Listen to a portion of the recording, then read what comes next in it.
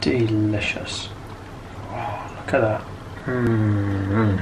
Indeed. Perfect.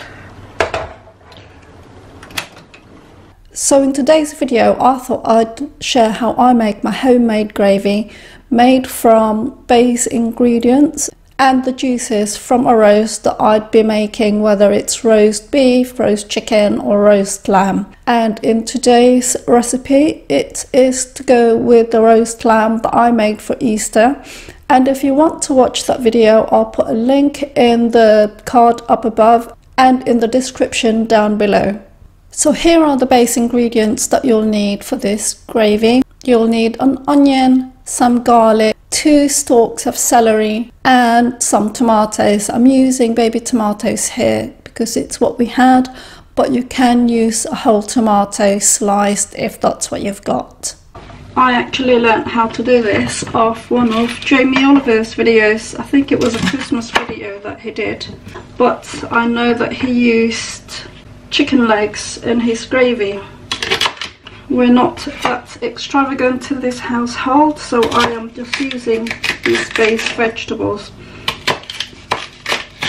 And the reason I do this is it makes gravy taste so much better having these vegetables in it. I've already rinsed out the celery and I'm just going to chop finely. And these make really good flavour for the gravy.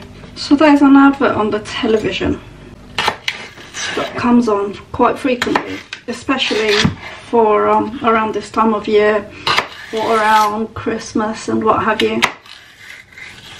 And it pains me really to watch it because it looks like they've got a really nice roast and they've taken the time and bother to put so much effort in putting a delicious bread together.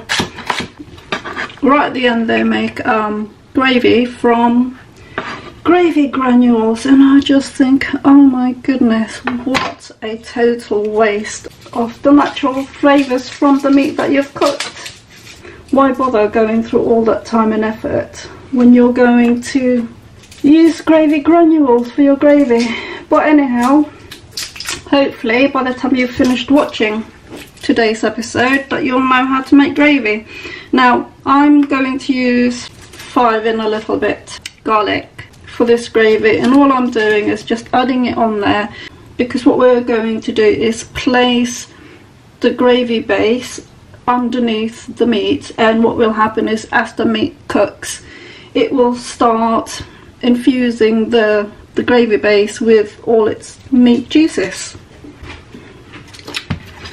So finally to add the onion, and we don't want to cut the onion too thinly because we don't really want it to burn. We want it to go soft and mushy, and when we make the gravy we want all the vegetables to be soft so they release their flavour into our gravy. Now I know the lighting is a bit funny here, so hopefully it's not too overexposed. Once you've prepared all the vegetables, cover and put in the fridge until you need it. But remember to take it out for at least half an hour, usually at the same time as when you're taking the meat out ready for roasting.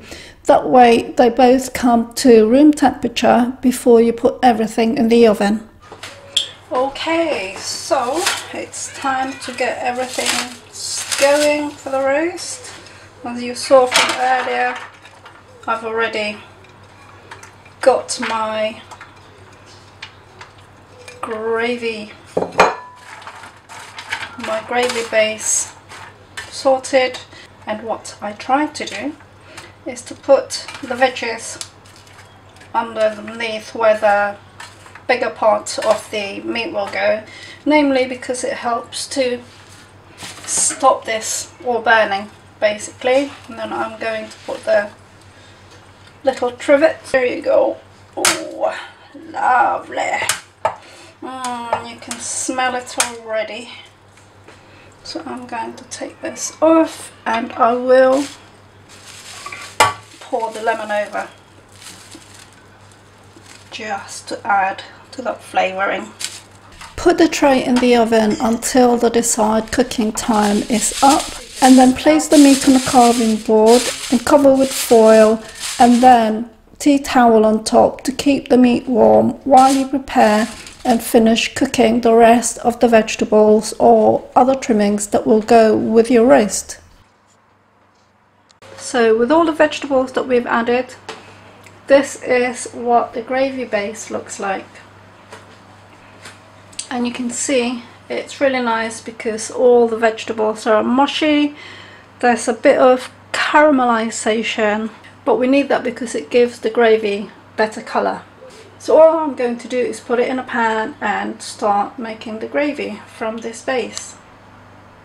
So what I tend to do with my gravy is also use vegetable water. So if you see the pan on the left hand side, this is the pan with the water that I use to boil the potatoes in before roasting in the oven.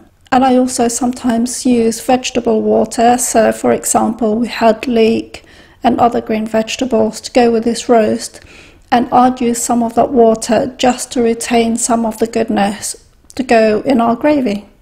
So once you're ready to make the gravy, put a medium-sized pan onto medium heat, and add all the gravy base ingredients into the pan. Take time to squash all the vegetables such as the garlic and the tomatoes against the sides of the pan to make sure that all their flavours get released into the gravy. So as you can see,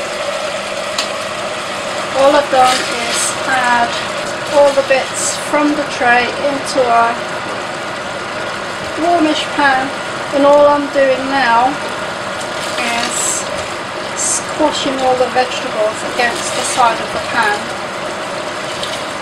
especially the garlic and the tomatoes to bring out their full flavour, to add more flavour to the gravy basically.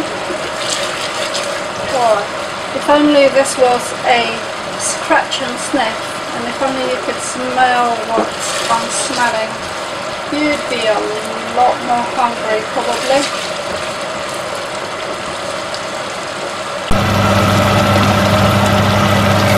So that's what it looks like in the pan, and you can see that it's very much caramelized. But that's a good thing because caramelization means lots of flavour. And as you can see, all the bits, like the tomatoes and the garlic, are mashed up. And you can't really see it anymore, it's just flavour. So now I'm just going to add some plain flour, because that's all we've got, and it's about that much that I'll be adding, which is about a dessert spoon. And the reason I'm doing that is because I want gravy for tomorrow. It's a big bit of meat and I'm sure we'll eat a lot of it today, but it's not just for today. And the good thing about that is it saves me from having to cook tomorrow. This will have leftovers.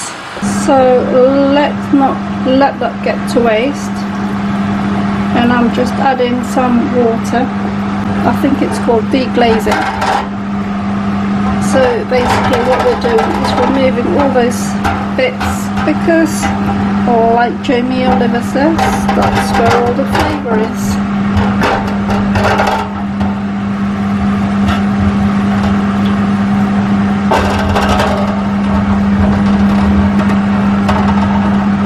So what I'm going to do with that deglazed pan water is add it to the gravy pan.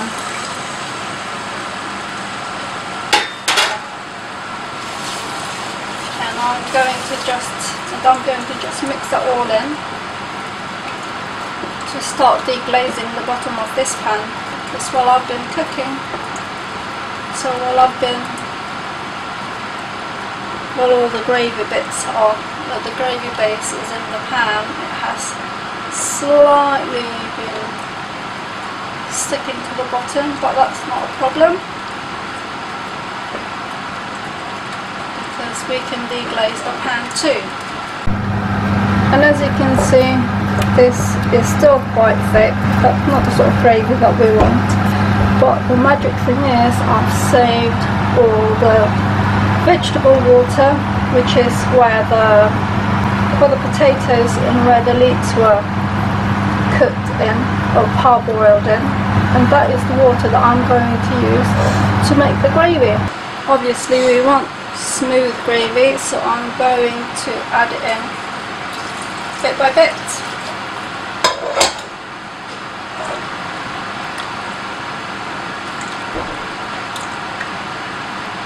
Okay, so I know that looks really watery at the moment, but as I boil it through it will start getting thicker, and just boil it down to however thick you want it.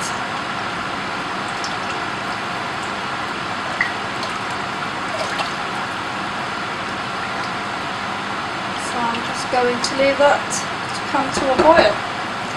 So all I'm adding is a bit of beef stock cube. I know, I'm sure all the pepper chefs are just going at the moment, but you know what, I'm not a chef. I'm just sharing what we do at home and how I cook my food.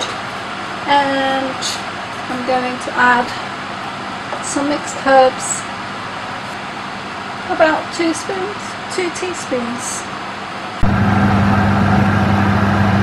Okay, so I know that looks really watery at the moment, but as I boil it through it will start getting thicker, and just boil it down to however thick you want it.